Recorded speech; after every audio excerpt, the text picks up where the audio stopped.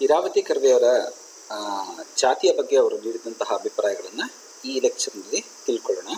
So ಇದು ಮೊದಲನೇ ವಿಡಿಯೋದಲ್ಲಿ ನಾವು ಅವರ ಬಂಧುತ್ವದ ಬಗ್ಗೆ ಏನು ಅಭಿಪ್ರಾಯವನ್ನು ನೀಡಿದ್ರು ಅದನ್ನು ತಿಳ್ಕೊಂಡ್ವಿ. ಹಾಗೆಯೇ ಅವರ ಮೇಲೆ ಪ್ರಭಾವಿ ಬೀರಿದಂತಹ ಭೌತಿಕ ಶಕ್ತಿಗಳ ಬಗ್ಗೆ ಕೂಡ ನಾವು ಗಮನವನ್ನು ಹರಿಸಿದ್ವಿ. ನಾವು ಜಾತಿ ಬಗ್ಗೆ ಮಾತನಾಡಬೇಕಾದ್ರೆ ಇರಾವತಿ ಕರ್ವೆಯವರು ಘುರಿಯವರಿಗಿಂತ ತುಂಬ ಅಂದರೆ ತುಂಬ ವಿಭಿನ್ನವಾಗಿರುವಂತಹ ದಾರಿ ಹಿಡ್ಕೊಂಡಿದ್ದನ್ನು ನೋಡ್ತೀವಿ. ಸೊ ಏನು ಮಾಡ್ತಾರೆ ನೋಡೋಣ. ಅವರ ಜಾತಿ ಬಗ್ಗೆ ಅವರು ಸ್ಪಷ್ಟವಾಗಿ ಒಂಥರ ಕಾಂಪ್ರಿಹೆನ್ಸಿವ್ ಆಗಿ ಬರೆದಂತಹ ಪುಸ್ತಕ ಅಂತ ಹೇಳಿದ್ರೆ ಹಿಂದೂ ಸೊಸೈಟಿ ಆ್ಯಂಡ್ ಇಂಟರ್ಪ್ರಿಟೇಷನ್ ಅಂತ 1961ರಲ್ಲಿ ಮೊದಲನೇ ಆವೃತ್ತಿ ಬಂತು. ಇದರ ಪರಿಷ್ಕೃತ ಎರಡನೇ ಆವೃತ್ತಿ ದ್ವಿತೀಯ ಆವೃತ್ತಿ ಬಂದಿದ್ದು 1968ರಲ್ಲಿ. ಈ ಪುಸ್ತಕನೂ ಅಷ್ಟೇ ಬಂಧುತ್ವದ ಪುಸ್ತಕ ಥರನೇ ಅನೇಕ ಲೇಖನಗಳಿಂದ ಕೂಡಿದೆ. ಹಾಗೂ ಈ ಲೇಖನಗಳು ಬೇರೆ ಬೇರೆ ಸಂದರ್ಭಗಳಲ್ಲಿ ಅವರು ಮುಂಚೆನೇ ಪ್ರಕಟಿಸಿದ್ರು. ತದನಂತರ ಅದನ್ನೆಲ್ಲ ಒಂದು ಚೌಕಟ್ಟಿಗೆ ತರುವಂತಹ ಒಂದು ಪುಸ್ತಕದ ಚೌಕಟ್ಟಿಗೆ ತರುವಂತಹ ಪ್ರಯತ್ನವನ್ನು ಮಾಡಿದ್ದಾರೆ ಅವರು. ಸೊ ಜಾತಿ ಬಗ್ಗೆ ನಾವು ಗಮನವನ್ನು ಹರಿಸಿದ್ರೆ ಭಾರತದಲ್ಲಿ ಬಹುಶಃ ಅದರಷ್ಟು ಅಧ್ಯಯನ ಮಾಡಿರುವಂತಹ ಸಬ್ಜೆಕ್ಟು ಇನ್ಯಾವುದೂ ಇಲ್ಲ. ಅದರ ಬಗ್ಗೆ ಇರುವಷ್ಟು ಆರ್ಟಿಕಲ್ಸ್ಗಳು ಪುಸ್ತಕಗಳು ಇನ್ಯಾವುದೂ ಇಲ್ಲ. ಇವತ್ತಿಗೂ ಕೂಡ ಸತ್ಯ ಅದು. ಸೊ ಅಷ್ಟೊಂದು ಏನು ಜನಪ್ರಿಯವಾಗಿರುವಂತಹ ಸಮಾಜಶಾಸ್ತ್ರಜ್ಞರಲ್ಲಿ ಪ್ರಿಯವಾಗಿರುವಂತಹ ಒಂದು ಸಬ್ಜೆಕ್ಟು ಜಾತಿ. ಸೊ ಜಾತಿಯ ಅನೇಕ ಅಂಶಗಳ ಬಗ್ಗೆ ಅಧ್ಯಯನ ಮಾಡಿರೋದನ್ನು ನೋಡ್ತೀವಿ ನಾವು. ಮೊದಲನೇದು ಯಾವುದು ಅಂತ ಹೇಳಿದ್ರೆ ಜಾತಿಯ ಉಗಮದ ಬಗ್ಗೆ ಜನರು ಅಧ್ಯಯನ ಮಾಡಿದ್ದಾರೆ. ಜಾತಿ ಉಪಜಾತಿಗಳ ಸಂಬಂಧದ ನಡುವೆ ಅಧ್ಯಯನ ಮಾಡಿದ್ದಾರೆ. ಜಾತಿಗಳು ಯಾವ ರೀತಿ ಬದಲಾಗ್ತಾ ಹೋಗ್ತು ಅನ್ನೋದ್ರ ಬಗ್ಗೆ ಅಧ್ಯಯನ ಮಾಡಿದ್ದಾರೆ. ಜಾತಿಗಳ ನಡುವಿನ ಸಂಬಂಧದ ಬಗ್ಗೆ ಅಧ್ಯಯನ ಆಗಿದೆ. ಪ್ರಬಲ ಜಾತಿ ಬಗ್ಗೆ ಅಧ್ಯಯನ ಆಗಿದೆ. ಹಾಗೆಯೇ ಜಾತಿಗಳಲ್ಲಿ ವರ್ಗದ ಬಗ್ಗೆ, ವರ್ಗದಲ್ಲಿ ಜಾತಿ ಬಗ್ಗೆ ಅಧ್ಯಯನ ನಡೆದಿದೆ. ಈ ಥರ ಅನೇಕ ಅಂಶಗಳ ಕಡೆಗೆ ಜಾತಿ ಬಗ್ಗೆ ಅಧ್ಯಯನ ಆಗಿರೋದನ್ನು ನೋಡ್ತೀವಿ. ಆ್ಯಂಡ್ ಆಫ್ ಕೋರ್ಸ್ ಹಿಂದೂಗಳಷ್ಟೇ ಅಲ್ಲ, ಮುಸ್ಲಿಮರು ಮತ್ತು ಕ್ರಿಶ್ಚಿಯನ್ರಲ್ಲೂ ಕೂಡ ಜಾತಿ ಹೇಗೆ ಆಪರೇಟ್ ಆಗ್ತಾ ಇದೆ ಅನ್ನೋದ್ರ ಬಗ್ಗೆನೂ ಕೂಡ ಅನೇಕ ಅಧ್ಯಯನಗಳು ನಡೆದಿರೋದನ್ನು ನಾವು ನೋಡ್ತೀವಿ ನಾವು. ಇರಾವತಿ ಕರ್ವೆ ಈ ಎಲ್ಲ ಅಂಶಗಳ ಕಡೆ ಗಮನವನ್ನು ಹರಿಸ್ತಿಲ್ಲ. ಅವರು ಮುಖ್ಯವಾಗಿ ಎರಡು ಅಂಶಗಳ ಕಡೆಗೆ ಗಮನವನ್ನು ಹರಿಸ್ತಾರೆ. ಮೊದಲನೇದು ಜಾತಿ ಹೇಗೆ ಹುಟ್ಕೊಳ್ತು ಅನ್ನುವಂಥದ್ದು. ಎರಡನೇದು ಒಂದು ವಿಶ್ಲೇಷಣೆಯ ಘಟಕವಾಗಿ ಜಾತಿಯನ್ನು ಹೇಗೆ ಪರಿಗಣಿಸಬೇಕು, ಜಾತಿಯನ್ನು ಪರಿಗಣಿಸಬೇಕಾ ಅಥವಾ ಬೇರೆ ಏನಾದರೂ ಪರಿಗಣಿಸಬೇಕಾ ಅನ್ನುವಂತಹ ಪ್ರಶ್ನೆಯನ್ನು ಇರಾವತಿ ಕರ್ವೆ ಅವರು ಇಲ್ಲಿ ಪ್ರಶ್ನೆ ಕೇಳೋದನ್ನು ನಾವು ನೋಡ್ತೀವಿ ನಾವು. ಸೊ ಈ ಎರಡೂ ಸಂದರ್ಭದಲ್ಲೂ ಕೂಡ ಅವ್ರದ್ದು ಏನು ಅಂತ ಹೇಳಿದ್ರೆ ಘುರಿಯವರ ವಿಚಾರಧಾರೆಗಿಂತ ತುಂಬ ಭಿನ್ನವಾಗಿರೋದನ್ನು ನಾವು ನೋಡ್ತೀವಿ ನಾವು. ಸೊ ಘುರಿಯವರ ರೀತಿಯಲ್ಲೇ ಘುರಿಯವರು ಏನು ಹೇಳ್ತಾರೆ ಮೊದಲು ನೋಡೋಣ. ಆಮೇಲೆ ತದನಂತರ ಅವ್ರು ಹೇಗೆ ವಿಭಿನ್ನತೆಯನ್ನು ಹೊಂದಿದ್ದಾರೆ ಅನ್ನೋದನ್ನು ನೋಡೋಣ. ಸೊ ಮೊಟ್ಟ ಮೊದಲನೇದಾಗಿ ಘುರಿಯವರ ಪ್ರಕಾರ ಜಾತಿ ಅನ್ನುವಂತಹದ್ದು ಇಂಡೋ ಆರ್ಯನರ ಸಂಸ್ಕೃತಿಯಿಂದ ಹುಟ್ಟಿದಂತಹದ್ದು. ಇದು ಬ್ರಾಹ್ಮಣಿಕೆಯ ಒಂದು ಪರಿಣಾಮ. ಅಂದರೆ ಭಾರತದ ಮೂಲ ನಿವಾಸಿಗಳಾದಂತಹ ದ್ರಾವಿಡರು ಮತ್ತು ಇತರ ಮೂಲ ನಿವಾಸಿಗಳಲ್ಲಿ ಜಾತಿ ಅನ್ನುವಂತಹ ಪರಿಕಲ್ಪನೆ ಇರಲಿಲ್ಲ. ಇಂಡೋ ಆರ್ಯನ್ನರು ಹೊರಗಿನಿಂದ ಬಂದು ವಲಸೆ ಬಂದು ಇಲ್ಲಿ ವಾಸ ಮಾಡ್ಕೊಳ್ಳೋಕೆ ಸ್ಟಾರ್ಟ್ ಮಾಡಿದಾಗ ಪ್ರಾರಂಭದಲ್ಲಿ ಏನಾಯ್ತು, ಅವರು ವರ್ಣವನ್ನು ಅನುಸರಿಸ್ತಾ ಇದ್ರು. ಆ ವರ್ಣನೇ ತದನಂತರದಲ್ಲಿ ಜಾತಿಯಾಗಿ ಪರಿಣಮಿಸ್ತು. ಒಂದು ಲೆಕ್ಕಾಚಾರದಲ್ಲಿ ಧೂಮ ಕ್ರಿಟಿಸೈಸ್ ಮಾಡೋ ಹಾಗೆ ವರ್ಣ ಹಾಳಾಗಿ ಜಾತಿ ಆಯಿತು ಅನ್ನುವಂತಹ ವಾದವನ್ನು ಘುರಿಯವರು ಮಾಡೋದನ್ನು ನಾವು ನೋಡ್ತೀವಿ ನಾವು. ಎರಡನೇದಾಗಿ ಅವ್ರೇನು ಹೇಳ್ತಾರೆ ಅಂತ ಹೇಳಿದ್ರೆ ಉದ್ಯೋಗದಲ್ಲಿ ವಲಸೆ ಬಂದಿದ್ದರಿಂದ ಮತ್ತು ಉದ್ಯೋಗದಲ್ಲಿ ವೈವಿಧ್ಯತೆ ಉಂಟಾಗಿದ್ದರಿಂದ ಕೂಡ ಜಾತಿ ಅನ್ನುವಂತಹ ಒಂದು ಮೂಲ ಘಟಕ ಉಗಮಗೊಂಡಿತು ಅನ್ನುವಂತಹ ಮಾತನ್ನು ಹೇಳ್ತಾರೆ. ಕರ್ವೆ ಎರಡನ್ನೂ ಕೂಡ ಒಪ್ಪೋದಿಲ್ಲ. ಹಾಗಾದರೆ ಕರ್ವೆ ಏನು ಹೇಳ್ತಾರೆ ಅಂತ ಹೇಳಿದ್ರೆ ಕರ್ವೆ ನೇರವಾಗಿ ತಮ್ಮದೇ ಆದಂತಹ ಒಂದು ಸಿದ್ಧಾಂತ ನೀಡಿಲ್ಲ. ಸೈದ್ಧಾಂತಿಕವಾಗಿ ನೋಡಿದಾಗ ತಮ್ಮದೇ ಆದಂತಹ ಚಿಂತನೆ ನೀಡಿಲ್ಲ. ಮುಖ್ಯವಾಗಿ ಅವರು ಹಟನ್ ಮತ್ತು ಕೇತ್ಕರ್ ಅವರನ್ನು ಫಾಲೋ ಮಾಡೋದನ್ನು ನೋಡ್ತೀವಿ ನಾವು. ಇವರ ಪ್ರಕಾರ ಏನು ಅಂತ ಹೇಳಿದ್ರೆ ಹಟನ್, ಕೇತ್ಕರ್ ಮತ್ತು ಇರಾವತಿ ಕರ್ವೆಯವರ ಪ್ರಕಾರ ವರ್ಣ ವ್ಯವಸ್ಥೆ ಆರ್ಯರಲ್ಲಿ ಬಹುಶಃ ಇತ್ತು, ನಾವಿಲ್ಲ ಅಂತ ಹೇಳಲಿಕ್ಕೆ ಸಾಧ್ಯ ಇಲ್ಲ. ಇತ್ತು ಅಂತಲೂ ಹೇಳಕ್ಕೆ ಸಾಧ್ಯ ಇಲ್ಲ, ಬಟ್ ಇರುವಂತಹ ಚಾನ್ಸಸ್ ಜಾಸ್ತಿ ಅನ್ನುವಂತಹ ಮಾತನ್ನು ಹೇಳ್ತಾರೆ ಅವರು. ಈ ವರ್ಣ ವ್ಯವಸ್ಥೆಯನ್ನು ಆರ್ಯರು ಖಂಡಿತವಾಗ್ಲೂ ಕೂಡ ವಲಸೆ ಬಂದಾಗ ತೆಗೆದುಕೊಂಡು ಬಂದರು. ಆದರೆ ಭಾರತದಲ್ಲಿ ಇಲ್ಲಿನ ಮೂಲ ನಿವಾಸಿಗಳಲ್ಲಿ ಅದಕ್ಕೆ ಮುಂಚೆನೇ ಜಾತಿ ಅನ್ನುವಂತಹ ವ್ಯವಸ್ಥೆ ಇತ್ತು. ಸೊ ಆರ್ಯರು ಏನು ಮಾಡಿದ್ರು ಅಂತ ಹೇಳಿದ್ರೆ ತಮ್ಮ ವರ್ಣ ವ್ಯವಸ್ಥೆಯನ್ನು, ತಮ್ಮಲ್ಲಿ ಆಚರಣೆ ಇದ್ದಂತಹ ವರ್ಣ ವ್ಯವಸ್ಥೆಯನ್ನು ದೇಸಿ ವ್ಯವಸ್ಥೆಯಾಗಿದ್ದಂತಹ ಜಾತಿಯ ಮೇಲೆ ಹೇರಿದ್ರು ಅಥವಾ ಹೇರಿದ್ರು ಅನ್ನುವಂತಹ ತಪ್ಪು, ಅದ್ರ ಮೇಲೆ ಸೂಪರ್ ಇಂಪೋಸ್ ಮಾಡಿದ್ರು, ಅದನ್ನು ಕೂಡಿಸಿದ್ರು. ಸೊ ಸೂಪರ್ ಇಂಪೋಸ್ ಮಾಡಿದಾಗ ಏನಾಗುತ್ತೆ, ಅದು ಒಂದು ಹೊಸದಾದಂತಹ ಸ್ವರೂಪ ಪಡ್ಕೊಳ್ಳುತ್ತೆ, ಇಲ್ಲ ಮೇಲಿಂದು ಕೆಳಗಿಂದು ಒಂದೇ ಸ್ವರೂಪವನ್ನು ಪಡ್ಕೊಳ್ಳುತ್ತೆ, ಮೇಲೆ ಕೆಳಗಡೆ ಕಾಣೋದಿಲ್ಲ, ಆ ಅರ್ಥವನ್ನು ಪಡ್ಕೊಳ್ಳುತ್ತದು. ಸೊ ಇಲ್ಲಿ ಸೂಪರ್ ಇಂಪೋಸ್ ಅಂದರೆ ಎರಡು ಅರ್ಥದಲ್ಲೂ ಕೂಡ ಬಳಸಬಹುದು. ಸೊ ಭಾರತದಲ್ಲಿದ್ದಂತಹ ಅನೇಕ ಜಾತಿಗಳನ್ನು ಆರ್ಯರು ಏನು ಮಾಡಿದ್ರು, ವರ್ಣದ ಚೌಕಟ್ಟಿನಲ್ಲಿ ಕೂಡಿಸ್ಲಿಕ್ಕೆ ಅವ್ರಿಗೆ ಸುಲಭವಾಯಿತು ಅನ್ನುವಂತಹ ಮಾತನ್ನು ಹೇಳ್ತಾರೆ. ಯಾತಕ್ಕೆ ಆರ್ಯರು ಈ ಕೆಲಸ ಮಾಡಿದ್ರು, ಅಥವಾ ದೇಶೀ ಜನಗಳು ಕೂಡ ಅಂದರೆ ದೇಶದ ಮೂಲ ನಿವಾಸಿಗಳು ಕೂಡ ಯಾತಕ್ಕೆ ಇದನ್ನು ಒಪ್ಕೊಂಡ್ರು ಅಂತ ಹೇಳಿದ್ರೆ, ಇವರಿಬ್ಬರಲ್ಲೂ ಕೂಡ ಈಗಾಗಲೇ ಆಚರಣೆಯಲ್ಲಿದ್ದಂತಹ ಒಳ ವಿವಾಹ ಪದ್ಧತಿಯನ್ನು ಮುಂದುವರಿಸ್ಕೊಂಡು ಹೋಗೋದಕ್ಕೆ ಸಾಧ್ಯ ಆಯಿತು. ಸೊ ನಾವು ಒಂದೇ ವರ್ಣದವ್ರ ಮದುವೆ ಮಾಡ್ಕೊಳ್ತೀವಿ ಅಥವಾ ನಾವು ಒಂದೇ ಜಾತಿಯವ್ರ ಮದುವೆ ಮಾಡ್ಕೊಳ್ತೀವಿ ಅಂತ ಹೇಳುವಂಥದ್ದು ಸುಲಭ ಆಯಿತು. ಅಷ್ಟೇ ಅಲ್ಲ, ಪ್ರತ್ಯೇಕವಾಗಿ ವಾಸ ಮಾಡೋದಕ್ಕೆ ಕೂಡ ಸಾಧ್ಯವಾಯಿತು ಅನ್ನುವಂತಹ ಮಾತನ್ನು ಕರ್ವೆ ಅವರು ಹೇಳ್ತಾರೆ.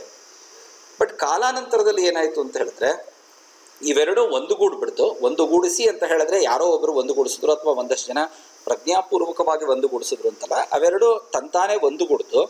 ಹೀಗೆ ಒಂದುಗೂಡಿದ್ರಿಂದ ಸಂಕೀರ್ಣವಾದಂತಹ ಒಂದು ಏಣಿಶ್ರೇಣಿ ವ್ಯವಸ್ಥೆ ರಚಿಸಲ್ಪಟ್ಟಿತು ಅನ್ನುವಂತಹ ಮಾತನ್ನ ಕರ್ವೆ ಹೇಳ್ತಾರೆ ಅವರು. ಸೊ ಈ ಒಂದು ವಾದವನ್ನ ಇಷ್ಟೇ ಆಗ್ಬಿಟ್ಟಿದ್ರೆ ಇವ್ರದ್ದೇನಂತಹ ತುಂಬಾ ದೊಡ್ಡದಾದಂತಹ ಏನು ವಾದ ಆಗ್ತಿರ್ಲಿಲ್ಲ. ಬಟ್ ಕರ್ವೆ ಅವರು ನಿಮಗೆ ಗೊತ್ತಿರೋ ಹಾಗೇನೆ ಅವರು ಸೋಷಿಯಲ್ ಆಂಥ್ರೋಪಾಲಜಿ ಮತ್ತು ಫಿಸಿಕಲ್ ಆಂಥ್ರೋಪಾಲಜಿ ಎರಡರಲ್ಲೂ ಕೂಡ ಅವರು ತರಬೇತಿಯನ್ನು ಪಡೆದುಕೊಂಡಂತಹವರು, ಪರಿಣತಿಯನ್ನು ಪಡೆದುಕೊಂಡಂತಹವರು. ಜರ್ಮನಿಗೆ ಹೋಗಿ ಆಗಿನ ಕಾಲದಲ್ಲಿ ಅತ್ಯುನ್ನತ ಮಟ್ಟದ ಒಂದು ಜ್ಞಾನವನ್ನು ಈ ಆಂಥ್ರೋಪೋಮೆಟ್ರಿಕ್ ಅಳತೆ ಬಗ್ಗೆ ಪಡೆದುಕೊಂಡು ಬಂದಂಥವ್ರು. ಹಾಗೆಯೇ ರಕ್ತ ವಿಶ್ಲೇಷಣೆಯನ್ನು ಹೇಗೆ ಬಳಸ್ಕೊಳ್ಬಹುದು ಅನ್ನೋದ್ರ ಕಡೆಗೆ ಗಮನವನ್ನು ಹರಿಸಿದಂಥವ್ರು. ಸೊ ಹಾಗಾಗಿ ಅವ್ರು ಏನು ಮಾಡ್ತಾರೆ ಅಂತ ಹೇಳಿದ್ರೆ, ಕರ್ವೆ ಅವರು ಮೇಲುನೋಟಕ್ಕೆ ಕಾಣುವಂತಹ ಕ್ಷಮಿಸಿ ನಮಗೆ ಸಾಮಾಜಿಕವಾಗಿ ಕಾಣಬರುವಂತಹ ಜಾತಿಯ ವ್ಯವಸ್ಥೆ ಹಾಗೂ ಜೈವಿಕವಾಗಿ ಕಾಣಬರುವಂತಹ ದೈಹಿಕವಾದಂತಹ ಒಂದು ರಚನೆ ಏನಿದೆ, ಇದು ಎರಡನ್ನೂ ಕೂಡ ತಾಳೆ ಮಾಡುವಂತಹ ಪ್ರಯತ್ನವನ್ನು ಮಾಡಿದ್ದಾರೆ. ಸೊ ಒಂದು ಲೆಕ್ಕಾಚಾರದಲ್ಲಿ ಇದೊಂಥರ ಸೋಷಿಯೋಬಯಾಲಜಿಯ ಎಕ್ಸ್ಪೆರಿಮೆಂಟ್ ಅಂತ ನಾವು ಹೇಳ್ಬೋದು. ನಾವು ರಿಪೀಟ್ ಮಾಡ್ತಾ ಇದ್ದೀನಿ ನಾನು. ಕರ್ವೆಯವರು ಏನು ಮಾಡಿದ್ರು ಅಂತ ಹೇಳಿದ್ರೆ, ದೈನಂದಿನ ಜೀವನದಲ್ಲಿ ಲಭ್ಯವಾಗಿರುವಂತಹ ಸಾಮಾಜಿಕ ರಚನೆ ಅಂದ್ರೆ ಏನು, ಜಾತಿಯ ಒಳಗೆ ನಡೆಯುವಂತಹ ಅಂತ್ಯಕ್ರಿಯೆ ಮತ್ತು ಜಾತಿಗಳ ನಡುವೆ ನಡೆಯುವಂತಹ ಅಂತ್ಯಕ್ರಿಯೆ, ಈ ಸಾಮಾಜಿಕ ರಚನೆಯನ್ನ ಮತ್ತೆ ಈ ಜಾತಿಯ ಸದಸ್ಯರ ಜೈವಿಕ ಅಥವಾ ದೈಹಿಕ ಒಂದು ರಚನೆಯನ್ನ ಕೂಡ ತಾಳೆ ಹಾಕಿ ಅದರ ಆಧಾರದ ಮೇಲೆ ಒಂದು ನಿರ್ಣಯಕ್ಕೆ ಬರಬಹುದಾ ಅನ್ನುವಂತಹ ಪ್ರಯತ್ನವನ್ನ ಅವರು ಈ ಪರ್ಟಿಕ್ಯುಲರ್ ಪುಸ್ತಕದಲ್ಲಿ ಮಾಡಿರೋದನ್ನ ನಾವು ನೋಡ್ತೀವಿ, ನಾವು ಹಿಂದೂ ಸೊಸೈಟಿ ಅಂಡ್ ಇಂಟರ್ಪ್ರಿಟೇಷನ್ ನಲ್ಲಿ. ಸೊ ಹಾಗಾಗಿ ಅವ್ರು ಏನ್ ಮಾಡಿದ್ರು ಅಂತ ಹೇಳಿದ್ರೆ, ಆಂಥ್ರೋಪೋಮೆಟ್ರಿಕ್ ಮೆಷರ್ಮೆಂಟ್ಸ್ನ ಅಂದ್ರೆ ಕಣ್ಣಿನ ಅಳತೆ, ಮೂಗಿನ ಗಾತ್ರ, ಆಮೇಲಿಂದ ಕೂದಲಿನ ಲಕ್ಷಣ. ಸೊ ಕೂದಲು ಗುಂಗರಾಗಿದ್ಯಾ, ಅಲೆಯಾಗಿದೆಯಾ, ಅಥವಾ ತುಂಬಾ ತೆಳುವಾಗಿದ್ಯಾ, ಚೀನೀಸ್ ಮಂಗೋಲಾಯ್ಡ್ಗಳ ತರ ಸಣ್ಣಕ್ಕೆ ಉದ್ದಕ್ಕಿದ್ಯಾ, ಅಥವಾ ನೀಗ್ರೋಗಳ ತರ ಗುಂಗುರಿದ್ಯಾ, ಅಥವಾ ಎರಡರ ಒಂದು ಸಮ್ಮಿಶ್ರಣನ ಆರ್ಯರ ತರ ಇದೆಯಾ, ಕಣ್ಣಿನ ಬಣ್ಣ ಏನು, ಕಪ್ಪ, ಕಂದ, ನೀಲಿನ, ಮತ್ತೆ ರಕ್ತದ ವಿಶ್ಲೇಷಣೆ, ಇವುಗಳ ಕಡೆಗೆ ಗಮನವನ್ನು ಹರಿಸ್ತಾರೆ. ಯಾತಕ್ಕೆ ಇವ್ರಿಗೆ ಈ ಥರದ ಕಡೆ ಗಮನ ಹೋಯಿತು ಅಂತ ಹೇಳಿದ್ರೆ, ಪ್ರಾಬಬಲಿ ಏನಿರಬಹುದು ಅಂತ ಹೇಳಿದ್ರೆ, ಇರಾವತಿ ಕರ್ವೆ ಅವರು ಚಿತ್ಪಾವನ ಬ್ರಾಹ್ಮಣ ಜಾತಿಗೆ ಸೇರಿದಂತಹವರು, ಬ್ರಾಹ್ಮಣ ಉಪಜಾತಿಗೆ ಸೇರಿದಂತಹವರು. ಇವತ್ತಿನ ಭಾಷೆಯಲ್ಲಿ ಅವರೊಬ್ಬರು ಚಿತ್ಪಾವನ ಬ್ರಾಹ್ಮಣರು. ಸೊ ಮಹದೇವ್ ಗೋವಿಂದ ರಾನಡೆ, GS ಘುರಿಯೆ, ಆಮೇಲಿಂದ ಬಾಲಗಂಗಾಧರ್ ತಿಲಕ್, ಈ ಥರದ ಯಾರ್ಯಾರು ದೊಡ್ಡ ದೊಡ್ಡ ಲೀಡರ್ಗಳಿದ್ರು, ಮಹಾರಾಷ್ಟ್ರದ ಲೀಡರ್ಗಳು, ಇವರೆಲ್ಲರೂ ಕೂಡ ಚಿತ್ಪಾವನ ಬ್ರಾಹ್ಮಣರು. ಇವರಲ್ಲಿ ನೀಲಿ ಕಣ್ಣಿನ ಬಣ್ಣ ತುಂಬಾ ಕಾಮನ್ ಆಗಿದ್ದದನ್ನ ನಾವು ನೋಡ್ತೀವಿ, ಈಗಲೂ ಕೂಡ ಇರೋದನ್ನ ನಾವು ನೋಡ್ತೀವಿ ನಾವು. ಅಷ್ಟೇ ಅಲ್ಲ, ಇವರ ಮುಖ ಲಕ್ಷಣ ಮತ್ತು ದೇಹದ ಲಕ್ಷಣ ಕೂಡ ತುಂಬಾ ವಿಭಿನ್ನವಾಗಿತ್ತು ಇವ್ರದ್ದು. ಸೊ ಆರ್ಯರ ಲಕ್ಷಣಕ್ಕೆ ಇವರು ಸ್ವಲ್ಪ ಹತ್ರ ಇದ್ದದನ್ನ ನಾವು ನೋಡ್ತೀವಿ ನಾವು. ಹಾಗೇನೆ ಕಾಶ್ಮೀರದವರನ್ನ ನೋಡಿದ್ರೆ, ನಾನು ತುಂಬಾ ಸಲ ಎಕ್ಸಾಂಪಲ್ ಕೊಟ್ಟಿದ್ದೀನಿ, ಜವಾಹರ್ಲಾಲ್ ನೆಹರು ಮುಖವನ್ನು ನೋಡಿದ್ರೆ ನಿಮಗೆ ತುಂಬಾ ಸ್ಪಷ್ಟವಾಗಿ ಗೊತ್ತಾಗುತ್ತೆ. ನೀಳವಾದಂತಹ ಮತ್ತು ತೆಳುವಾದಂತಹ ಮೂಗು, ಶಾರ್ಪ್ ಆಗಿ ಕಪ್ಪಾಗಿರುವಂತಹ ಕಣ್ಣುಗಳು, ಮತ್ತೆ ಚೀಕ್ ಬೋನ್ಸ್ ಏನಿರುತ್ತೆ, ಈ ಬೋನ್ಸ್ ಏನಿರುತ್ತೆ ಅದು ಪ್ರಾಮಿನೆಂಟ್ ಆಗಿರೋದಿಲ್ಲ, ಒಳಗಡೆ ಇರುತ್ತೆ. ಸ್ಮೂತ್ ಆಗಿರುವಂತಹ ಬೆಳ್ಳಗಿರುವಂತಹ ಚರ್ಮ, ಈ ತರದ ಲಕ್ಷಣಗಳನ್ನ, ಮತ್ತೆ ರಕ್ತದ ಗುಂಪು, ಇವುಗಳೆಲ್ಲವನ್ನು ಕೂಡ ಅವರು ನೋಡ್ಕೊಂಡು ಬಂದದ್ದನ್ನ ನಾವು ನೋಡ್ತಾನೆ ನೋಡು. ಸೊ ಇದರ ಆಧಾರದ ಮೇಲೆ ಅವ್ರು ಏನ್ ಹೇಳ್ತಾರೆ ಅಂತ ಹೇಳಿದ್ರೆ, ನಾವು ಜಾತಿಯನ್ನ ಅಧ್ಯಯನದ ಮೂಲಭೂತ ಘಟಕವನ್ನಾಗಿ ಆರಿಸಿಕೊಳ್ಳಬಾರದು ಅನ್ನುವಂತಹ ಮಾತನ್ನ ಹೇಳ್ತಾರೆ ಅವರು. ಸೊ ಇಲ್ಲಿ ಒಂದು ಡೌಟ್ ಬರ್ಬೋದು, ನಾವೆಲ್ಲ ಕುಟುಂಬ ತಾನೇ ಅಧ್ಯಯನ ಮಾಡೋದು, ಜಾತಿನ ಯಾತಕ್ಕೆ ತೆಗೆದುಕೊಳ್ತಾ ಇದ್ದಾರೆ ಇಲ್ಲಿ ಅನ್ನುವಂತಹ ಪ್ರಶ್ನೆ ಬರಬಹುದು. ಕುಟುಂಬ ಎಲ್ಲ ಸಂದರ್ಭಗಳಲ್ಲೂ ತೆಗೆದುಕೊಳ್ತೀವಿ, ಬಟ್ ಭಾರತದ ಸನ್ನಿವೇಶದಲ್ಲಿ ಜಾತಿ ಕೂಡ ಒಂದು ಮೂಲಭೂತ ಘಟಕ ಅನ್ನೋದನ್ನ ನಾವು ಮರಿಬಾರದು. ಸೊ ಭಾರತದ ಸನ್ನಿವೇಶದಲ್ಲಿ ಜಾತಿ ಕೂಡ ಒಂದು ಅತ್ಯಂತ ಸಣ್ಣದಾದಂತಹ ಮೂಲಭೂತ ಘಟಕ ಅಂತ ಘುರಿಯೆ ಮತ್ತು ಇತರರು ವಾದ ಮಾಡಿದ್ರು. ಕರ್ವೆ ಏನು ಹೇಳ್ತಾರೆ, ಅಲ್ಲ ಅಲ್ಲ, ನಾವು ಉಪಜಾತಿಯನ್ನು ತೆಗೆದುಕೊಳ್ಬೇಕು. ಯಾಕೆ ಅಂತ ಹೇಳಿದ್ರೆ ಅನೇಕ ಉಪಜಾತಿಗಳು ಒಟ್ಟುಗೂಡಿದಾಗ ಒಂದು ಜಾತಿಯ ಗುಂಪು ನಿರ್ಮಾಣವಾಗತ್ತೆ ಅಥವಾ ಹುಟ್ಟತ್ತೆ ಅನ್ನುವಂತಹ ಮಾತನ್ನ ಹೇಳ್ತಾರೆ. ಇದನ್ನು ಸ್ವಲ್ಪ ಡೀಟೇಲ್ ಆಗಿ ನೋಡೋಣ. ಸೊ ಅವರ ಎಕ್ಸಾಂಪಲ್ನೇ ತೆಗೆದುಕೊಂಡ್ರೆ, ಚಿತ್ಪಾವನ ಬ್ರಾಹ್ಮಣರು ಮಹಾರಾಷ್ಟ್ರದಲ್ಲಿ ಒಂದು ಉಪಜಾತಿ ಅಂತ ಪರಿಗಣಿಸಲ್ಪಡುತ್ತೆ. ಯಾವುದರ ಉಪಜಾತಿ? ಬ್ರಾಹ್ಮಣರ ಒಂದು ಉಪಜಾತಿ. ಅದೇ ರೀತಿ ನಾವು ಬೇರೆ ಬ್ರಾಹ್ಮಣ ಉಪಜಾತಿಗಳನ್ನು ಕೂಡ ನೋಡ್ತೀವಿ ನಾವು. ಯಾರು ಅಂತ ಹೇಳಿದ್ರೆ ಕರ್ಹಾಡ್ಗಳು, ಮಾಧ್ಯಂದಿನರು, ಸಾರಸ್ವತರು, ದೇಶಸ್ಥ ಋಗ್ವೇದಿಗಳು, ಹೀಗೆ ಬೇಕಾದಷ್ಟು ಗುರುತಿಸ್ಕೊಂಡು ಹೋಗ್ಬೋದು. ಇವರೆಲ್ಲರೂ ಕೂಡ ಏನು ಅಂತ ಹೇಳಿದ್ರೆ ಉಪಜಾತಿಗಳಲ್ಲ. ಯಾಕೆ ಅಂತ ಹೇಳಿದ್ರೆ ಇವರಲ್ಲೇನೆ ಜಾತಿಯ ಲಕ್ಷಣಗಳಿದೆ ಅನ್ನುವಂತಹ ಮಾತನ್ನ ಹೇಳ್ತಾರೆ. ಏನು ಜಾತಿಯ ಲಕ್ಷಣ ಇದೆ? ಸೊ ಚಿತ್ಪಾವನ ಬ್ರಾಹ್ಮಣರು ಕರ್ಹಾಡುಗಳ ಜೊತೆಗೆ ಅಥವಾ ಮಾಧ್ಯಂದಿನ ಜೊತೆಗೆ ಅಥವಾ ಸಾರಸ್ವತರ ಜೊತೆಗೆ ಏನು ವಿವಾಹ ಸಂಬಂಧವನ್ನ ಹೊಂದದಿರೋದಿಲ್ಲ. ಒಂದು ಸಿಂಪಲ್ ಎಕ್ಸಾಂಪಲ್. ಹಾಗೇನೆ ವೈಸಿ ವರ್ಸ. ಹಾಗೇನೆ ಈ ಪ್ರತಿಯೊಂದು ಗುಂಪಿನಲ್ಲೂ ಕೂಡ ಇರುವಂತಹ ವಿವಾಹದ ಬಗೆಗಿನ ನಿಯಮಗಳು ಕೂಡ ಬೇರೆ ಬೇರೆ ರೀತಿಯಾಗಿರುತ್ತೆ. ಅಷ್ಟೇ ಅಲ್ಲ, ನಾವು ಜನಾಂಗೀಯವಾಗೂ ಅಂದ್ರೆ ರೇಸ್ ಅನ್ನು ತೆಗೆದುಕೊಂಡಾಗ ಕೂಡ ಅವರ ದೈಹಿಕ ಮತ್ತು ಜೈವಿಕ ಲಕ್ಷಣವನ್ನು ತೆಗೆದುಕೊಂಡಾಗ್ಲೂ ಕೂಡ ಅವರಲ್ಲಿ ಭಿನ್ನತೆ ಇರೋದನ್ನ ನಾವು ನೋಡ್ತೀವಿ. ಇವರೆಲ್ಲರನ್ನೂ ಒಟ್ಟಿಗೆ ಸೇರಿಸಿದ್ರೆ ಏನಾಗುತ್ತೆ ಅಂದ್ರೆ ಚಿತ್ಪಾವನರು, ಕರ್ಹಾಡ್ಗಳು, ಮಾಧ್ಯಂದಿನರು, ಸಾರಸ್ವತರು, ದೇಶಸ್ಥ ಋಗ್ವೇದಿಗಳು ಎಲ್ಲರೂ ಸೇರಿದ್ರೆ ಅವರು ಮಹಾರಾಷ್ಟ್ರದ ಬ್ರಾಹ್ಮಣರು ಅಂತ ಕರೆಸ್ಕೊಳ್ತಾರೆ. ಸೊ ಅದೊಂದು ಜಾತಿಯ ಗುಂಪು ಅಥವಾ ಕಾಸ್ಟ್ ಕ್ಲಸ್ಟರ್ ಅನ್ನುವಂತಹ ಮಾತನ್ನವರು ಹೇಳ್ತಾರೆ. ಅದೊಂದು ಕಾಸ್ಟ್ ಕ್ಲಸ್ಟರ್. ಯಾವುದು? ಚಿತ್ಪಾವನರು, ಮಾಧ್ಯಂದಿನರು, ದೇಶಸ್ಥ ಋಗ್ವೇದಿಗಳು, ಸಾರಸ್ವತರು, ಕರ್ಹಾಡರು, ಇವರೆಲ್ಲರೂ ಸೇರಿದ್ರೆ ಒಂದು ಜಾತಿಯ ಗುಂಪಾಗುತ್ತೆ. ಬಟ್ ಆಕ್ಚುಲಿ ಜಾತಿಯ ಲಕ್ಷಣ ತೋರಿಸ್ತಿರೋದು ಯಾವುದು?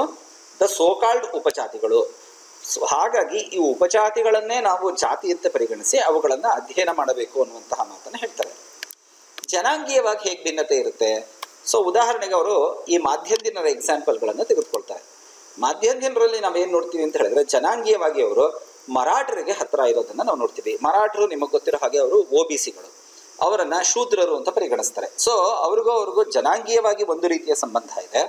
ಆದರೆ ಈ ಲೂಯಿ ದೂಮಾ ಅವರ ಭಾಷೆಯನ್ನು ತೆಗೆದುಕೊಳ್ಳೋ ಹಾಗಿದ್ರೆ ಆ ಧಾರ್ಮಿಕ ಆಚರಣೆಯ ಶುದ್ಧತೆಯ ಪರಿಸ್ಥಿತಿ ಸನ್ನಿವೇಶ ಬಂದಾಗ ಮಾತ್ರ ರಿಚುವಲ್ ಪ್ಯೂರಿಟಿ ಅಂತ ಏನು ದೂಮಾ ಹೇಳಿದ್ರು, ಆ ಸನ್ನಿವೇಶದಲ್ಲಿ ಮಾತ್ರ ಮಾಧ್ಯಂದಿನರು ಮೇಲ್ಜಾತಿಯವರು ಅಂತ ಅನಿಸ್ಕೋತಾರೆ.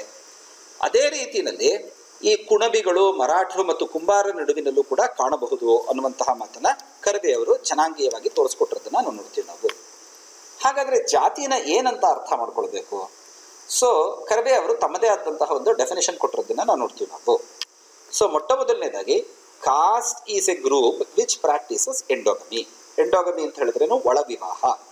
ಸೊ ಜಾತಿಯವರು ಏನ್ ಮಾಡ್ತಾರೆ? ತಮ್ಮ ಜಾತಿಯವರಲ್ಲೇನೆ ಒಳ ವಿವಾಹವನ್ನ ಮಾಡಿಕೊಳ್ಳುತ್ತಾರೆ. ಅಫ್ಕೋರ್ಸ್ ಗುರಿಯ ಹೇಳಿದಾಗ ಅಲ್ಲಿ ಹೊರ ವಿವಾಹ ಕೂಡ ಇದೆ. ಯಾವ ಹೊರ ವಿವಾಹ ಇದೆ? ಒಂದೇ ಗೋತ್ರದವರು ಮದುವೆ ಮಾಡ್ಕೊಳ್ಳೋದಿಲ್ಲ. Has A particular area. ಈ ಜಾತಿಗಳು ಒಂದು ನಿರ್ದಿಷ್ಟವಾದಂತಹ ಪ್ರದೇಶದಲ್ಲಿ ವಾಸ ಮಾಡ್ತಾರೆ. ಅಂಡ್ ಮುಖ್ಯವಾಗಿ ಏನು ಅಂತ ಹೇಳಿದ್ರೆ ಸಾಮಾನ್ಯವಾಗಿ ಅದೊಂದು ಭಾಷಾವಾರು ಪ್ರಾಂತ್ಯ ಅದು ಅಥವಾ ಪ್ರದೇಶ. ಸೊ ಬ್ರಾಹ್ಮಣರು ಇಡೀ ಭಾರತದಲ್ಲಿದ್ದಾರೆ, ಶೂದ್ರರು ಇಡೀ ಭಾರತದಲ್ಲಿದ್ದಾರೆ ಅಂತ ಹೇಳಿದ್ರೆ ಅದನ್ನು ಒಪ್ಪೋದಿಲ್ಲ. ಸೊ ಫಾರ್ ಎಕ್ಸಾಂಪಲ್ ಇದನ್ನ ಕರ್ವೆ ಹೇಳ್ತಿರೋದ್ರಲ್ಲಿ ಒಂದು ರೀತಿಯಲ್ಲಿ ಅರ್ಥ ಇದೆ. ಈಗ ನೀವು ಫಾರ್ ಎಕ್ಸಾಂಪಲ್ ತೆಗೆದುಕೊಳ್ಳಿ, ನೀವು ಒಕ್ಕಲಿಗರನ್ನ ತೆಗೆದುಕೊಂಡಾಗ ಗಂಗಾಡಿಕಾರರು, ದಾಸ್ ಒಕ್ಕಲಿಗರು, ಮುರುಸ್ ಒಕ್ಕಲಿಗರು ಈ ಥರದನ್ನು ನೋಡಿದಾಗ ಒಬ್ಬೊಬ್ಬರು ಒಂದೊಂದು ಪ್ರದೇಶದಲ್ಲಿ ವಾಸ ಮಾಡೋದನ್ನ ನಾವು ನೋಡ್ತೀವಿ ನಾವು. ಸೊ ಅವರು ಈ ನಿರ್ದಿಷ್ಟ ಜಾತಿಗಳು ಏನಾಗಿದೆ ಪ್ರಾದೇಶಿಕವಾಗಿ ಅಂದ್ರೆ ಭೌಗೋಳಿಕವಾಗಿ ಕೆಲವು ಕಡೆ ಸ್ಪ್ರೆಡ್ ಆಗಿರ್ತಾರೆ, ಅಂದ್ರೆ ವಾಸ ಮಾಡ್ತಿರ್ತಾರೆ, ಅಥವಾ ಕೆಲವು ಪ್ರದೇಶಗಳಲ್ಲಿ ಡಿಸ್ಪರ್ಸ್ ಆಗಿರ್ತಾರೆ. So for example Bengaluru, Mysuru, Mandya, Hassan ತೆಗೆದುಕೊಂಡಾಗ ಒಕ್ಕಲಿಗರ ಡಾಮಿನೇಷನ್ ಇರೋದನ್ನ ನಾವು ನೋಡ್ತೀವಿ ನಾವು, ಒಕ್ಕಲಿಗರ ಸಂಖ್ಯೆ ಇರೋದನ್ನ ನಾವು ನೋಡ್ತೀವಿ ನಾವು. ಸೊ ಲಿಂಗಾಯತರು ಹಾಗೇನೆ ಬೇರೆ ಬೇರೆ ಕಡೆ ಹಂಚಿರೋದನ್ನ ನಾವು ನೋಡ್ತೀವಿ ನಾವು. ಉತ್ತರ ಕರ್ನಾಟಕದ ಲಿಂಗಾಯತರು ಈ ಕಡೆ ಮೈಸೂರಿನ ಕಡೆ ಲಿಂಗಾಯತರನ್ನ ವಿವಾಹವಾಗುವಂತಹ ಚಾನ್ಸಸ್ ಕಡಿಮೆ. ಫಾರ್ ಎಕ್ಸಾಂಪಲ್ ಮತ್ತೊಂದು ಎಕ್ಸಾಂಪಲ್ ತೆಗೆದುಕೊಳ್ಬೇಕು ಅಂತ ಹೇಳಿದ್ರೆ, ಹಾಗೇನೆ ಉತ್ತರ ಕರ್ನಾಟಕದ ಏನು ದಲಿತರ ಯಾವ್ದಾರೊಂದು ಉಪಜಾತಿ ಇದ್ರೆ ಅವರು ಈ ಮೈಸೂರು ಹಳೆ ಮೈಸೂರಿನ ದಲಿತರನ್ನ ಮದುವೆ ಮಾಡ್ಕೊಳ್ಳುವಂತಹ, ದಲಿತರ ಉಪಜಾತಿಯನ್ನ ಮದುವೆ ಮಾಡ್ಕೊಳ್ಳುವಂತಹ ಚಾನ್ಸಸ್ ಕಡಿಮೆ. ಹಾಗೇನೆ ಇವ್ರಿಗೇನಿರ್ಬೋದು, may have one R more traditional occupation, ಒಂದು ಅಥವಾ ಹೆಚ್ಚಿನ ಸಾಂಪ್ರದಾಯಿಕ ಉದ್ಯೋಗವನ್ನು ಹೊಂದಿರಬಹುದು. ಅಷ್ಟೇ ಅಲ್ಲ, ಹೈರಾರ್ಕಿಕಲ್ ಸ್ಕೇಲ್ನಲ್ಲಿ ಏಣಿ ಶ್ರೇಣಿಯ ಒಂದು ವ್ಯವಸ್ಥೆಯಲ್ಲಿ ಏನಿರ್ಬೋದು, ಅವ್ರಿಗೆ ಸ್ವಲ್ಪ ಮಟ್ಟಿಗೆ ನಿರ್ದಿಷ್ಟವಾದಂತಹ ಸ್ಥಿರೀಕೃತವಾದಂತಹ ಸ್ಥಾನ ಇರುತ್ತೆ, ಬಟ್ ಅದು ಫ್ಲೆಕ್ಸಿಬಲ್ ಆಗೂ ಇರುತ್ತೆ, ಅಂದರೆ ಮೇಲೆ ಕೆಳಗಡೆ ಹೋಗುವಂತಹ ಚಾನ್ಸಸ್ ಕೂಡ ಇರುತ್ತೆ. ಅಷ್ಟೇ ಅಲ್ಲ, ಅವರು ಇತರ ಜಾತಿಗಳ ಜೊತೆಗೆ ಯಾವ ರೀತಿ ವರ್ತಿಸಬೇಕು, ಇತರ ಜಾತಿಗಳ ಜೊತೆಗೆ ಯಾವ ರೀತಿ ವರ್ತಿಸಬೇಕು ಅನ್ನೋದು ಸಾಂಪ್ರದಾಯಿಕವಾಗಿ ವ್ಯಾಖ್ಯೆ ಮಾಡಲ್ಪಟ್ಟಿರುತ್ತದೆ ಅನ್ನುವಂತಹ ಮಾತನ್ನು ಹೇಳ್ತಾರೆ ಅವರು. ಸೊ ಇಲ್ಲಿ ಜಾತಿ ಬಗ್ಗೆ ಒಂದು ಎಂಟೈರ್ಲಿ ಡಿಫರೆಂಟ್ ಆಗಿರುವಂತಹ ಒಂದು ಡೆಫಿನೇಷನ್ ಅನ್ನ ಇವರು ಕರ್ವೆಯವರು ಕೊಡ್ತಿದ್ದಾರೆ. ಬಟ್ ಅದೇನೆ ನೀವು ಗುರಿಯವ್ರನ್ನ ನೆನಪಿಸ್ಕೊಂಡ್ರೆ, ಅವರು ವಿವಾಹದ ಒಂದು ವಿಷಯ ಬಿಟ್ರೆ ಬೇರೆದೆಲ್ಲ, ಅವ್ರ ವಿವಾಹ ಮತ್ತು ಉದ್ಯೋಗದ ವಿಷಯ ಬಿಟ್ರೆ ಬೇರೆದೆಲ್ಲವನ್ನೂ ಕೂಡ ಅವರು ಬೇರೆ ರೀತಿಯಲ್ಲಿ ಹೇಳ್ತಾರೆ ಅವರು. ಸೊ ಉದಾಹರಣೆಗೆ ಅವರ ಪೊಸಿಷನ್, ಗುರಿಯವರ ಪ್ರಕಾರ ಜಾತಿ ವ್ಯವಸ್ಥೆಯಲ್ಲಿ ಜಾತಿ ಗುಂಪಿನ ವ್ಯವಸ್ಥೆಗಳೇನಾಗಿರುತ್ತೆ, ಸುಸ್ಥಿರವಾಗಿರುತ್ತೆ, ಸುಭದ್ರವಾಗಿರುತ್ತೆ, ಯಾವುದೇ ಕಾರಣಕ್ಕೂ ಅದನ್ನು ಚೇಂಜ್ ಮಾಡೋಕ್ಕೆ ಸಾಧ್ಯ ಇಲ್ಲ ಅಂತ ಹೇಳ್ತಾರೆ. ಕರ್ವೆ ಅದನ್ನು ಒಪ್ಪೋದಿಲ್ಲ, ಅವರು ಮೇಲೆ ಅಥವಾ ಕೆಳಗಡೆ ಹೋಗಬಹುದು ಅನ್ನುವಂತಹ ಮಾತನ್ನು ಹೇಳ್ತಾರೆ. ಮರಾಠರೇ ಬೆಸ್ಟ್ ಎಕ್ಸಾಂಪಲ್. ಮರಾಠರು OBCಗಳಾದರೂ ಕೂಡ ಅವರು ಡಾಮಿನೆಂಟ್ ಕ್ಯಾಸ್ಟ್ ಅಷ್ಟೇ ಅಲ್ಲ, ತಮ್ಮನ್ನು ತಾವು ಕ್ಷತ್ರಿಯರು ಅಂತ ಹೇಳ್ಕೊತಾರೆ, ಯಾಕೆಂದರೆ ಶಿವಾಜಿ ತಮ್ಮ ವಂಶಕ್ಕೆ ಸೇರಿದಂಥವ್ರು ಅಂತ.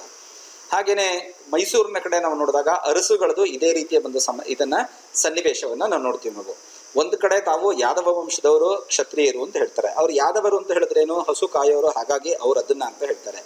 ಕೆಲವರು ಲಿಂಗಾಯತ ಧರ್ಮವನ್ನು ಫಾಲೋ ಮಾಡ್ತಾರೆ. ಸೊ ಹಾಗಾಗಿ ಕರ್ವೆಯವರ ಡೆಫಿನೇಷನ್ನು ಹೆಚ್ಚು ವಾಸ್ತವತೆಗೆ ಹತ್ತಿರ ಇದೆ ಅನ್ನುವಂತಹ ಮಾತನ್ನು ನಾವು ಹೇಳ್ಬಹುದು. ನಾವು ಸಹಜವಾಗಿಯೇ ಕರ್ವೆಯವರ ಒಂದು ಈ ರೀತಿಯ ಒಂದು ಡೆಫಿನೇಷನ್ ಅಥವಾ ಇಂಟರ್ಪ್ರಿಟೇಷನ್ನ ಗುರಿಯೇ ಒಪ್ಪದಿಲ್ಲ. ಅವರೇನು ಹೇಳ್ತಾರೆ ಅಂತ ಹೇಳಿದ್ರೆ, ಗುರಿಯವರು ಜನ ತಮ್ಮ ಜಾತಿಯನ್ನು ಗುರುತಿಸ್ಕೋಬೇಕಾದ್ರೆ ಸುಮ್ಮನೆ ಬ್ಲೈಂಡ್ ಆಗಿ ಗುರುತಿಸ್ಕೊಳ್ಳೋದಿಲ್ಲ, ಅವರು ಅದನ್ನು ಕಾಂಟೆಕ್ಸ್ಟ್ಗೆ ತಕ್ಕ ಹಾಗೆ, ಸನ್ನಿವೇಶಕ್ಕೆ ಅನುಕೂಲವಾಗಿ ಗುರುತಿಸ್ತಾರೆ.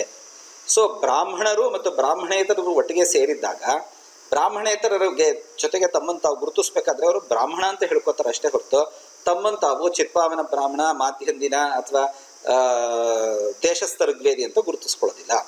ಬಟ್ ಅದೇ ಬ್ರಾಹ್ಮಣರು ಒಂದೇ ಗುಂಪಿನಲ್ಲಿ ಕೂಡಿರ್ಬೇಕಾದ್ರೆ ಅವಾಗ ಏನು ಮಾಡ್ತಾರೆ, ಅವರು ತಮ್ಮ ಉಪಜಾತಿಯ ಮೂಲಕ ಗುರುತಿಸ್ಕೊಳ್ಬಹುದು. ಇದು ಮತ್ತೆ ಒನ್ಸ್ ಅಗೇನ್ ಎಲ್ಲ ಜಾತಿಗಳಿಗೂ ಕೂಡ ಸತ್ಯ.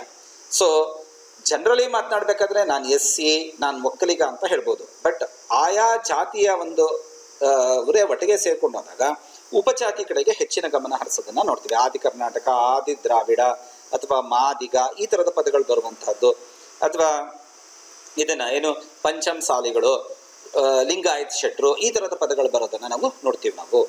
ಸೊ ಇಲ್ಲಿ ನಾವು ಗಮನಿಸಿದ್ರೆ ಡೆಫಿನೇಷನ್ ವೈಸ್ ಒಂದು ಲೆಕ್ಕಾಚಾರದಲ್ಲಿ ಯಾರು ಕರ್ವೆ ಹೇಳ್ತಿರೋದು ಸತ್ಯ, ಆದರೆ ಜನ ತಮ್ಮನ್ನು ತಾವು ಹೇಗೆ ಗುರುತಿಸ್ಕೋತಿದ್ದಾರೆ ಅಂತ ಹೇಳಬೇಕಾದ್ರೆ ಗುರಿಯೇ ಹೇಳ್ತಿರೋದು ಕೂಡ ಸತ್ಯ.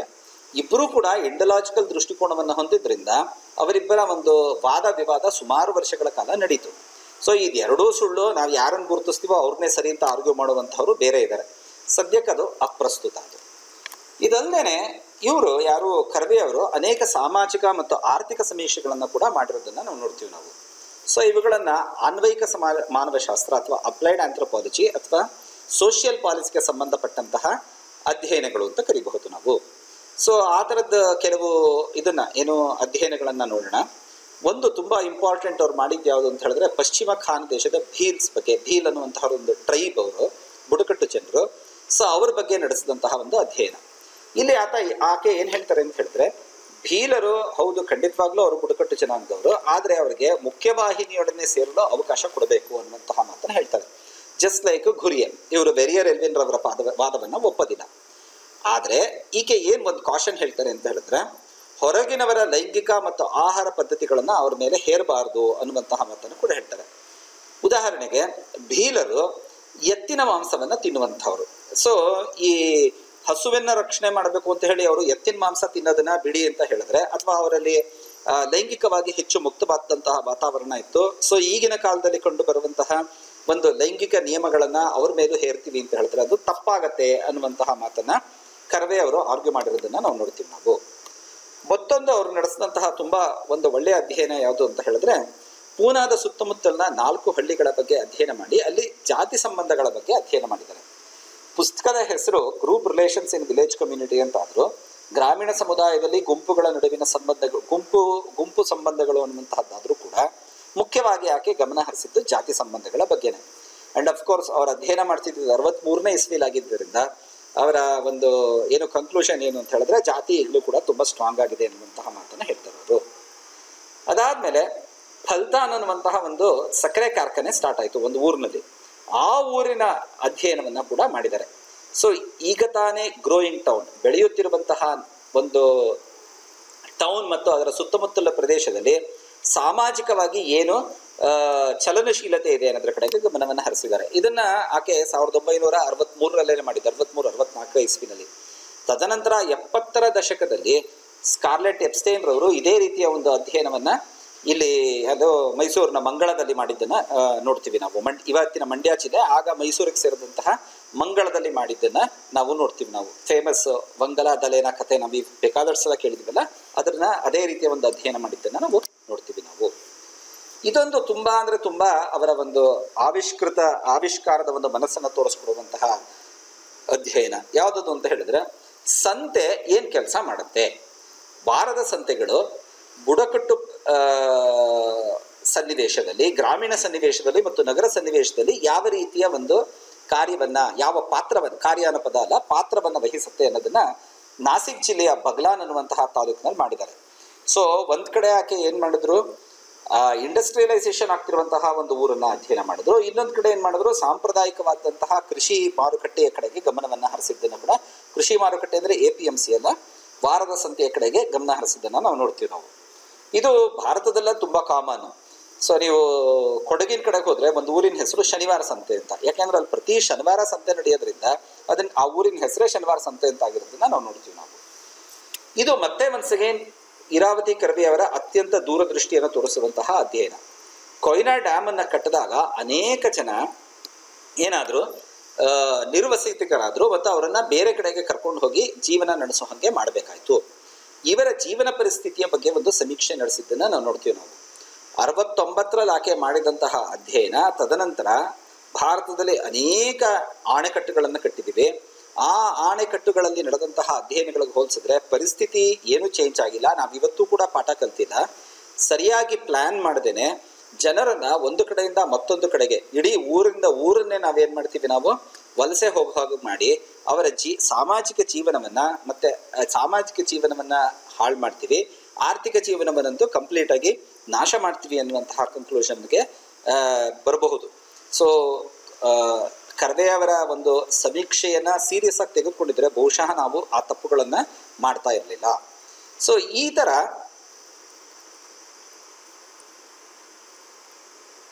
ಈ ಒಂದು ಸನ್ನಿವೇಶದಲ್ಲಿ ನಾವು ಏನ್ ಗುರುತಿಸ್ತೀವಿ ಅಂತ ಹೇಳಿದ್ರೆ, ಇರಾವತಿ ಕರ್ವೆ ಅವರ ಒಂದು ಕಾಂಟ್ರಿಬ್ಯೂಷನ್ಸ್ ಅನ್ನ ನಾವು ಗಮನಿಸ್ಕೊಂಡೋದ್ರೆ ಅತ್ಯಂತ ಒಂದು ಮಹತ್ವದ ಒಂದು ಕಾಂಟ್ರಿಬ್ಯೂಷನ್. ಯಾಕೆ ಇದನ್ನ ಮಹತ್ವ ಅಂತ ಹೇಳ್ತಿದ್ವಿ ಅಂತ ಹೇಳಿದ್ರೆ, ಸೈದ್ಧಾಂತಿಕವಾಗಿ ಆಕೆ ತಮ್ಮ ಒಂದು ಏನನ್ನ ಚಿಂತನೆಗಳನ್ನ ಇವತ್ತಿಗೂ ಕೂಡ ಅವರನ್ನ ಫಾಲೋ ಮಾಡುವಂತಹವ್ರ ಸಂಖ್ಯೆ ತುಂಬಾ ಕಡಿಮೆ ಇರಬಹುದು.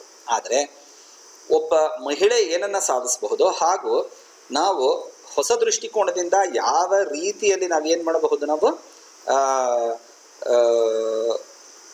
ದೈನಂದಿನ ವಿಷಯಗಳನ್ನ ಅಧ್ಯಯನ ಮಾಡ್ಬೋದು, ಸಮಾಜಶಾಸ್ತ್ರೀಯ ದೃಷ್ಟಿಕೋನದಿಂದ, ಸಮಾಜಶಾಸ್ತ್ರೀಯ ಕಲ್ಪನೆಯಿಂದ ಅಧ್ಯಯನ ಮಾಡ್ಬೋದು ಅಂತ ತೋರಿಸ್ಕೊಟ್ಟವರಲ್ಲಿ ಇರಾವತಿ ಕರ್ವೆ ಹೆಸರು ಅಜರಾಮರವಾಗಿರುತ್ತೆ ಅನ್ನೋದ್ರಲ್ಲಿ ಯಾವುದೇ ಸಂಶಯ ಇಲ್ಲ.